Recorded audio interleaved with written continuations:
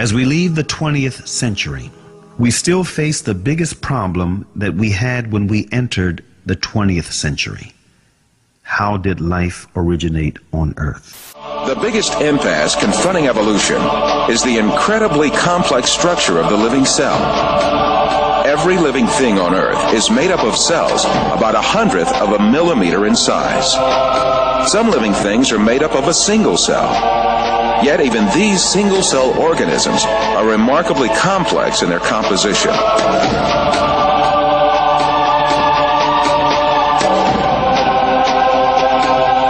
They have complicated functions to survive, and even little motors to move. In Darwin's time, this complex structure of the cell was unknown. With the primitive microscopes of those days, cells appeared to be little more than featureless stains.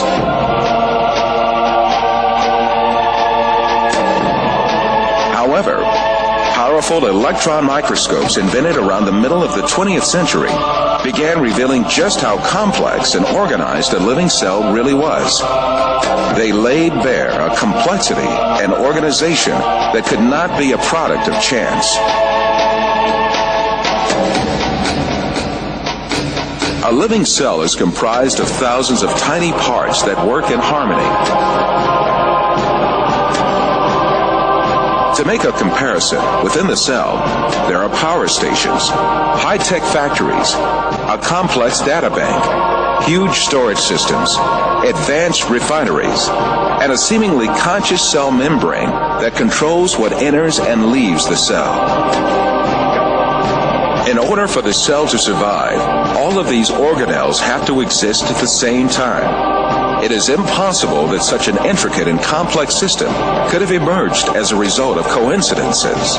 So there's a big question, if you're just kind of trying to assess how likely is it that we'd find a protein by chance with all the amino acids in that prebiotic soup interacting with each other for, say, billions of years. And I give it a lot of time.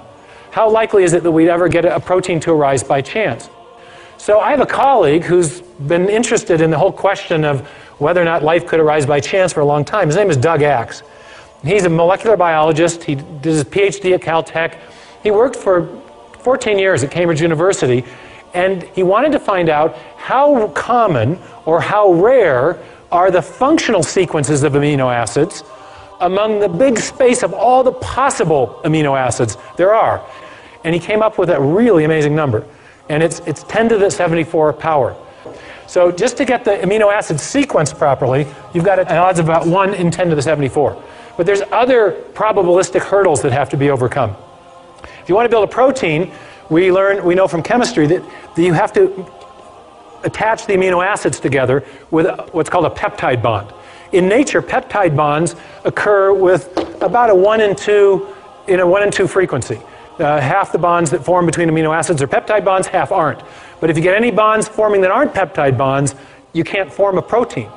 So to form a protein, 150 amino acids long, you've got a 1 in 2 chance at each site of getting the correct type of linkage. So you got 1 in 2 times 1 in 2 times 1 in 2 times 1 in 2 to the what power? Close to 150. Since we got linkages, we have 149, but call it 150, okay? So in other words, we got another huge exponential problem to overcome. So, and it turns out that 1 in 2 to the 150 is the same number as 10 to the 45th, 1 in 10 to the 45. So now we got 2 incredibly improbable things that we've got to overcome to build a functional protein by chance alone. One more problem. When you're building proteins, amino acids come in 2 flavors. There's a left-handed flavor and a right-handed flavor. They're called optical isomers, not flavors, okay? And the left-handed version is the only kind that can be used in building proteins. You get even one right-handed amino acid in there and your protein won't fold properly. So you got another probabilistic hurdle to overcome. So you've got a 1 in 2 chance at each side again, out to the 150th power. 2 to the 150th power, again, is 10 to the 45. Oh my goodness. So the odds of building even a short functional protein by chance alone is 74 plus 40.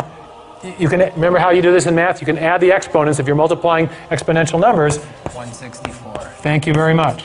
Okay? Wow. Now, can anyone get their mind around a number that big?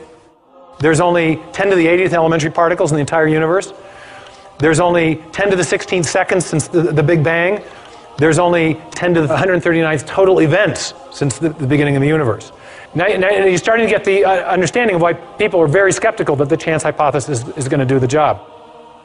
Now, you may have heard just the opposite. Has anyone ever gotten in a discussion with you about the origin of life and said, hey, it happened by chance? I mean, do you hear that? I mean, this happens to me. I'm out and I'll be lecturing in hostile university environments, and I'll get done and somebody say, well, but, and they want to argue with me about the probabilities. And I just shut the discussion down because I say, no serious scientist thinks this is the way it happened. No serious scientist thinks this is the way it happened. No serious scientist thinks this is the way it happened. No serious scientist thinks this is the way it happened.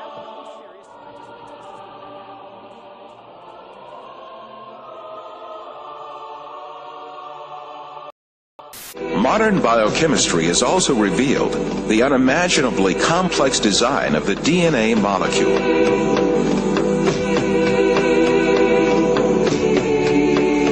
The structure of the DNA molecule was discovered by two scientists, James Watson and Francis Crick, in 1955. Their discovery demonstrated that life was much more complex than anyone had previously envisioned.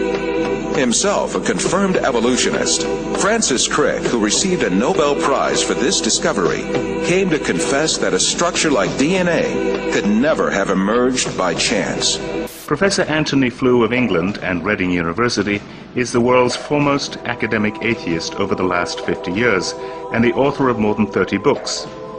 His first debate with former atheist-turned-Christian C.S. Lewis in 1950 in Oxford, England, was the first time he advanced his argument for atheism. He later wrote a paper titled Theology and Falsification. The paper became the most widely reprinted philosophical publication of the last half-century and a key foundation for atheists and agnostics who advanced materialist evolutionism. But now it is the advancement of science itself that has changed the mind of Flew and some scientists. At a recent summit at New York University, Flew changed his position and now believes in God as the creator of the universe. Flew turns to various discoveries of science to prove his point.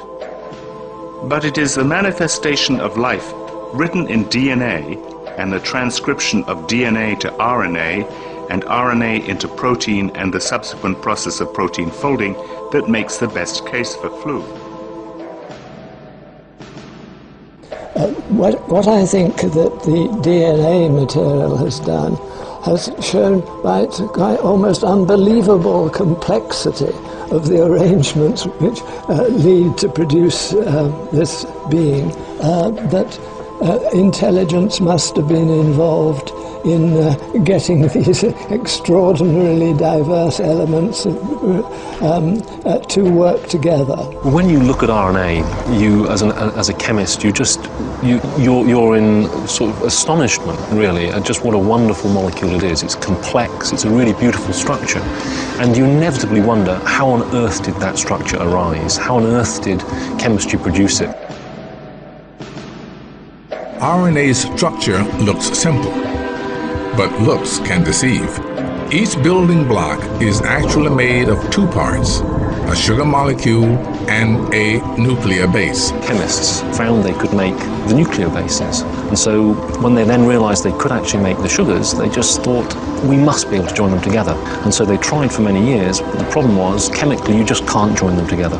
Of course, such an amazing structure could never have been formed by chance. The theory of evolution, which sees life as the result of mere coincidences and haphazard happenings, is helpless to explain anything in the face of the incredible complexity of